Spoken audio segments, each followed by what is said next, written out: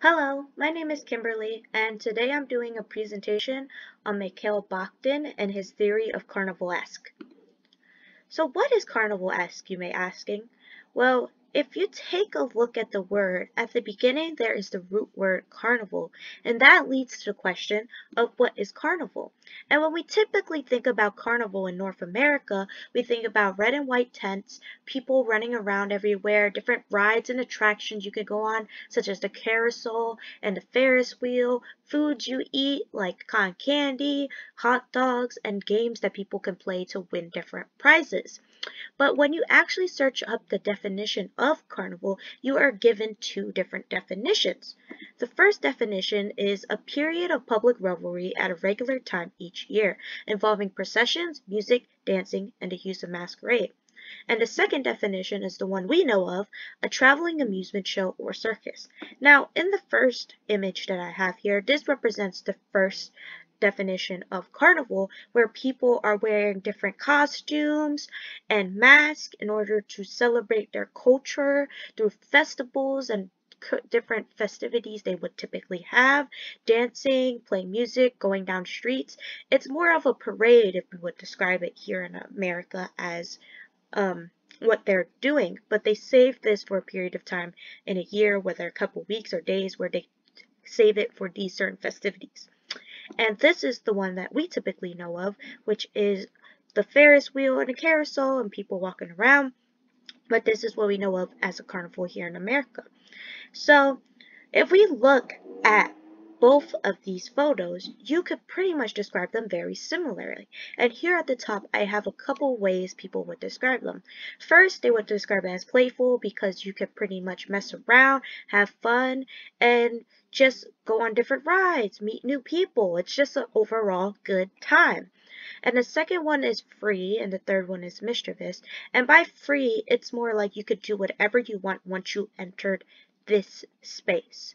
Let's say you went to work and you had work and it was hard and you were busy and you had this one time day off and you go to this carnival. Here at this carnival, you could pretty much do whatever you want and you wouldn't be judged by your boss, by anyone, and have the liberal freedom to do whatever you want there, whether it's stealing popcorn, sneaking in, or just going on rides and meeting, like I said, meeting new people and just doing whatever the hell you want. But yeah, it's also mischievous in that way because doing whatever you want could have certain consequences. Like when you were younger, you would sneak out of your house in order to go to a carnival with your date, or you would just steal or sneak into the carnival in the first place without buying tickets. But that's an example of ways people could be mischievous. And overall, these festivities are entertaining, and it's a way for people to take their minds off of things that they normally have to deal with. So it's a very overall upbeat vibe, playful, happy, just overall.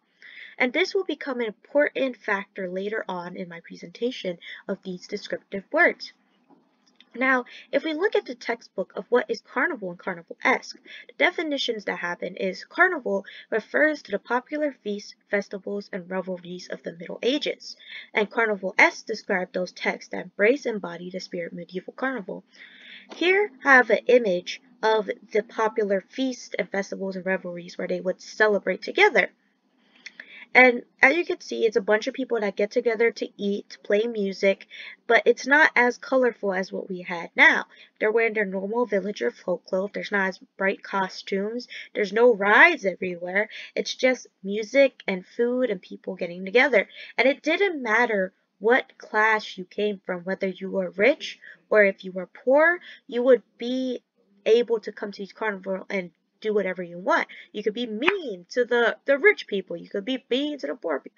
It didn't really matter because you were at this place where it wasn't even a thing. So, when it says Carnival S describes those tests that embrace and embody the spirit of medieval carnival, the playfulness and the descriptive words I described before applies to the ways that people use Carnival-esque within tests. And I'll explain that later on more in detail through Bakhtin's different ideas. But before we get into that, we have to see who Bakhtin actually was. referring towards this theory. So Bakhtin was born in 1895 to 1975. He was born in Russia and a literary critic, philosopher, and scholar, although he preferred to be known more as a philosopher. He developed other theories besides Carnivalesque, like dialogism, polyphony, chronotope, and heteroglossia, which are just some that he just developed on his own that he applied to text and used and can still be used in text today. And here are some primary works that he was involved in or produced, such as Toward the Philosophy of the Act, Problems of Dostoevsky's Art, and Rubelis and His World. So in Problems of Dostoevsky's Art, he pretty much discussed Dostoevsky's texts and his books through different kind of literal theories or literary theories. So in later works, he decided to add Carnivalesque in the Problems of Dostoevsky's Art, but he changed the name to Problems of Dostoevsky Poetics after he added Carnivalesque, and he published it. And he would study towards the focus of philosophy of languages, ethics, and literary theory, pretty much all he ever cared about. There wasn't any other interests in studies he was interested, such as art and stuff. But he was also in the school of Bakhtin's Circle, which was a group of intellectual Russians, because he was specifically from Russia, so he only had the group of people from Russia, so the intellectual Russians that got together, who talked about religious, political, and theoretical ideas together, and they bounced off each other and just communicated. And they also just talked about it, which is pretty much what we would call a book club or a study group now. So Bakhtin's idea of Carnivalesque is that they use the mischievous and playful spirit that I described before in my descriptive that a carnival possesses to mock authority, to change our relationships within power, and to emphasize people's bodies, laughter, and role play in order to try to perform a new world. Now, you have to think about this because Carnivalesque is a period of time where people could do whatever they want, no matter who, authority doesn't matter. But remember, it's only a period of time. Eventually, Carnivalesque has to pass over and it will come back to normal life. Like I said, for the job example, you would go to work and you'll go to the carnival, but eventually you have to leave the carnival and go back to work and live your everyday life like normal. So in this case, it celebrates equality, abundance, and freedom because it brings down power from authorities and kind of lifts up the people who had no power in the beginning. So Bakhtin believes there are a couple aspects of Carnivalesque involves. So the first idea is folk humor, where they would pretty much are different ways that people mock authority, do power relationships, and, the whole shebang. But ritual spectacles such as pageants or comic shows, as what we have now as comedy shows, or fashion shows where people go up and they're able to, there is a specific standard, I guess you could say, for in the pageant industry where they pick who is good looking, who is not, who would win, that kind of thing. And comic shows for the idea of verbal making fun of verbally, and that could be explained through comic verbal compositions. So in comic verbal compositions, they're talking about different parodies, such as when Family Guy introduces a scene from, let's say, Kill Bill into the show, or just a different other scene. I'm not sure of specific examples, but they have many, I assure you. And things like that where they just play off the actual thing. And Billsgating is profanity, cursing, insulting in order to create more humor. And overall, this creates a universal laughter where people can mock other people no matter what their status is. So if you were the king and you decided to come to this type of carnival-like vibe, you are able to be the subject of the laughter. People could make fun of you, do all this. Pretty much insult you if they wanted to, and maybe you would kill them after, but during the carnival, probably not. So continuing on, here's another aspect that Bakhtin believes is the core of a Carnivalesque, and that is grotesque realism. And according to the book, the definition of grotesque realism is that it's an aesthetic of degradation or debasement through grotesque imagery and language. Lofty things are brought down to material, while lowly or less privileged things are valued and celebrated. And that's when they use the idea of something disgusting or something that doesn't belong or is not a part of what is considered normal to bring people down while bringing others up to become valued and celebrated, unlike the people were before. But this is aesthetics. So continuing on, grotesque body is the idea that any other body that's not considered the normal type of classical body, where it's kind of refined and beautiful and nice, to be gross and subject for this kind of target. And that would be such as if I had a deformity in my leg where it's like hella huge besides my other leg, which is just normal, that would be considered grotesque. Or my back has a hump, and just anything within those lines of normality. And that could be considered to our body types as well when we think hella skinny versus really overweight. Now that's what we think about for a grotesque body. Secondly is objection, where rules and things start not applying and it doesn't really matter. You can break boundaries, and that's what objection is pretty much all about. If you have specific positions that you believe you can't cross, rules that you cannot break, as order that has to be there, if it's broken, if people decide to not follow it, if it gets objective, that's when objection comes into play. Now, uncrowning is when similarity use the idea of playfulness and mischievous in order to mock authority, which is kind of what overall grotesque realism and the whole idea of Carnivalesque is about, mocking people. And the idea of uncrowning is that they mock authority in order to bring down specific figures that rule, or controlling figures who believe that they are considered the bigger people than them. But by doing so, people wear costumes or just make jokes of them, just bringing them down by, let's say, a clown wore a king's costume. People wouldn't really enjoy, like people would laugh about it, but the king would pretty much not enjoy it, even though during that time period. But anyways, that's the idea of a crowning, and the king could also wear a clown's costume to mock how lower class they are, because back then clowns weren't really a high priority.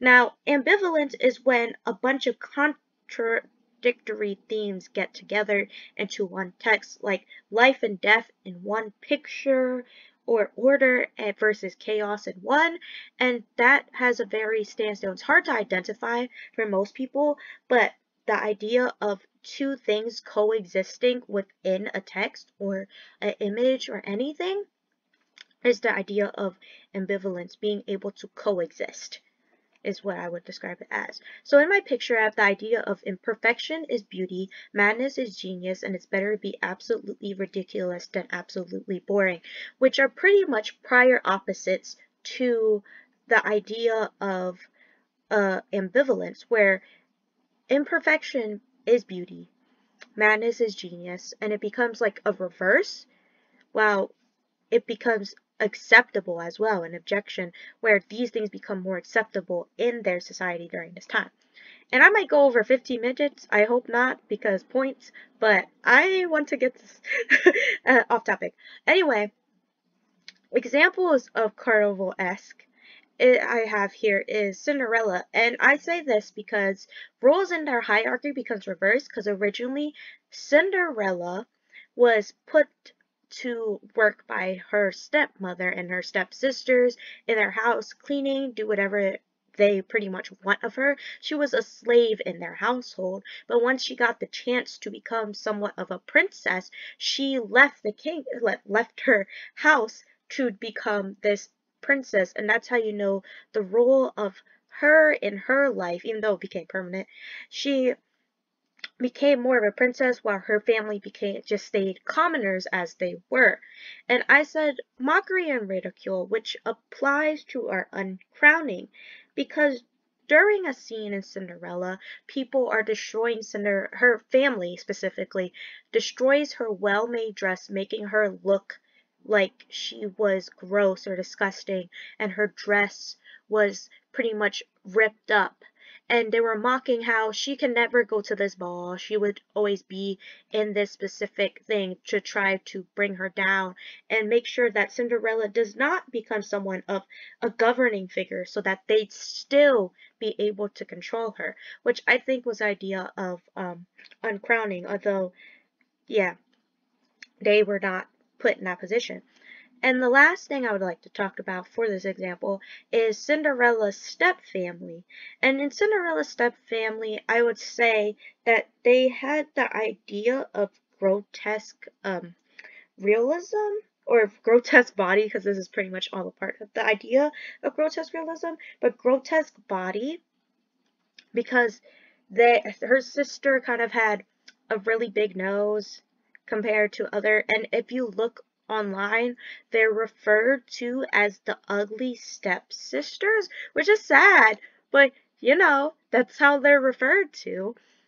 And it's the idea of how they used the idea of how her big toe didn't fit in the slipper that kind of represents the idea of grotesque body compared to Cinderella's more slender figure. And when Cinderella got beat up, I think it also could be applied to the idea of grotesque realism, even though her body was not disfigured in any shape, way, or form, except for Cinderella's stepsisters or family, where they have more deformities such as molds or bigger noses and bigger feet, just overall that kind of thing. Now, a second thing I would like to talk about, recently finished the Walking Dead series in comic form, really good, is The Walking Dead. And the reason why I'm using this as an example is because there are three things that I believe are key concepts that are of Carnivalesque.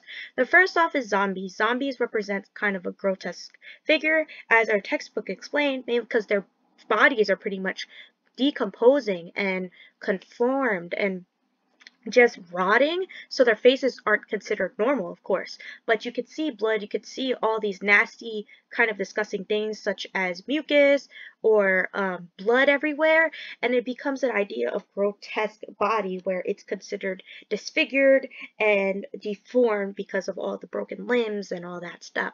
So the zombies make a huge aspect of Carnivalesque, in my opinion, in The Walking Dead.